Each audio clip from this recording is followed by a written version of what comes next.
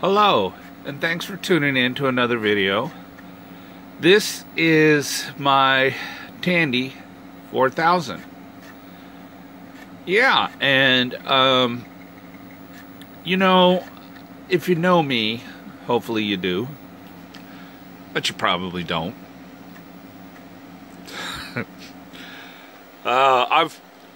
I'm drugged up. I've got a horrible cold, so I'm taking all kinds of pills, and I'm like I don't know, I just can't handle medication.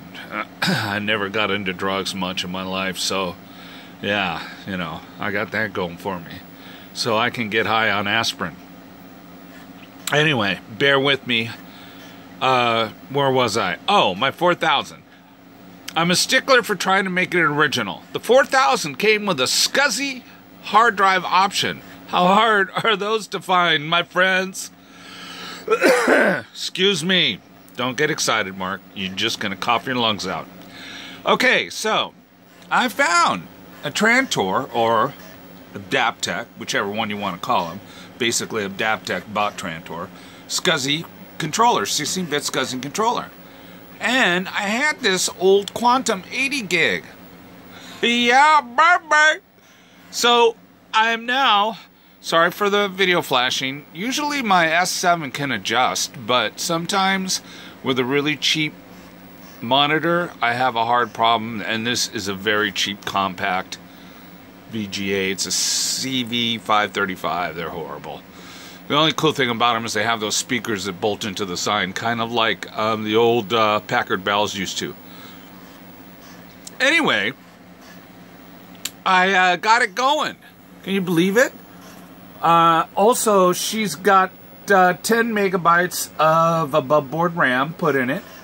And there's a bunch of other peripheral cards to it.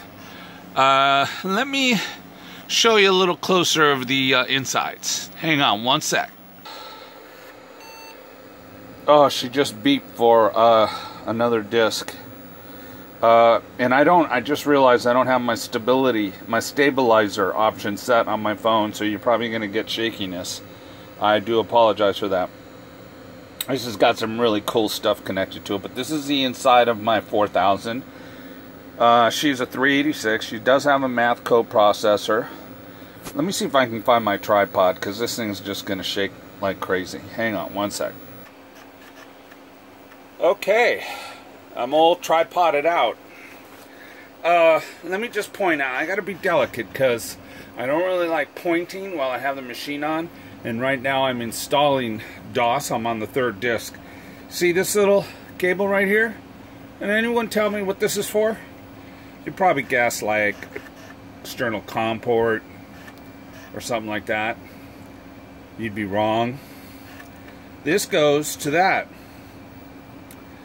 which is a, you know, I think that's a Sound Blaster sound card, but it's got a very unusual port on it. And that's for the very old first series CD-ROMs that were manual. I have the CD-ROM for this, and it works. It is so cool to use because it's manual controlled. Now, it's not a Tandy manual, and I have one of those on one of my 1000s. This is a third-party CD-ROM. I just love working with it because it's just old manual. It's just really badass. And then here's a good shot of the 9 megabytes of RAM. I believe this is a total of 10 megabytes. I think, I have to check. I think that's the max I can put on this board that it will see it. And I believe this, I don't know if you can see that. I believe that's a Mathco. No, that's the CPU. That's the Mathco right there. That's the Mathco. Or that could be the CPU and that could be the Mathco. I'm not going to look close because I'm seeing Double Vision. Great song. Double Vision. Remember that song? That's all I'm going to sing because I got a horrible voice. What's that saying? Hey, who sings that song? Foghat. Well, why don't you just let him do that? Get it? Yeah, you probably don't. I'm punch drunk. So I'm not gonna let you endure this any longer. I am sorry. I'm kind of dopey. Oh, there's the bottom end of the Quantum. She's an 80 meg Quantum. I believe the choices were 60 or 80. Could have been 60 or 120. I can't really remember. I'm trying to think back. But I believe the choices were 60 or 80. Anyway, I got the Quantum 80 on here. The mounting hardware is really peculiar. Let's see if you can get a shot of this. These are little, like, rubber grommets that go into the side of this right in here. They screw in here on the inside, and you screw them in through that hole. And then they bolt onto an adapter plate. Oh, perfect. Here's the adapter plate. See that? And that goes on the hard drive, and then that slides into here, and then that bolts on right there. A very weird setup for this. Believe me, this was hard to acquire, these parts. These are all stock and original. It originally only came with a 1.44 floppy. And it had no, well, it had memory upgrade. It had a, oh boy, I don't know if I can find it now. It had a 4 meg card. Oh, here it is. That disk card. And I went ahead and put the 9 meg card on it, which is the max I think this board can hold. So this one is going to be going up for sale pretty soon on eBay. I don't need it, and this is only for the 4000. And you could actually change these chips if you want to get them to go more. I just got such a good deal on it, and you know, why not? So you can, you know, I might even put RAM on it that'll take it up to a full 8 meg or 9 meg and test it, and then list it. So look for that soon.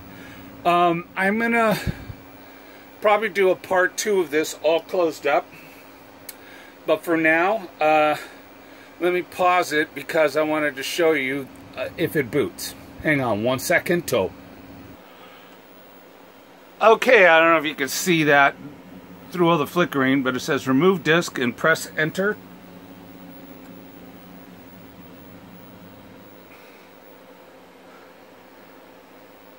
We get this. Press enter again. Let's see, she boots. I pulled the disc out. Come on, Quantum. Come on, Barbara. You can do it. She sees it. There it is. Oh, it's in CMOS that I have a Type 47. I got to get that out of there. Look at that. She's booting, my friends. Oh, isn't that beautiful? I love it. I'm so, you know, I can't tell you, excuse me, I can't tell you what this does to me when I can bring these machines back exactly the way they were. I do believe the Tandy 4000 had the option of a SCSI 80 meg with a max 9 megabytes of RAM. It's got 640K base and 9 extended. It has the floppy 1.44, and that is a Tandy 1.44. And then it has that really strange mechanical single speed CD-ROM, which was available as an option.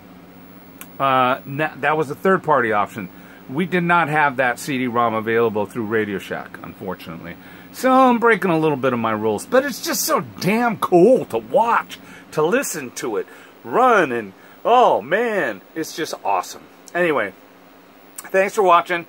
Expect part 2 of it all done. It'll probably be a short vid, all bolted up and completed. Like always, you guys have a great day and a better life. See ya.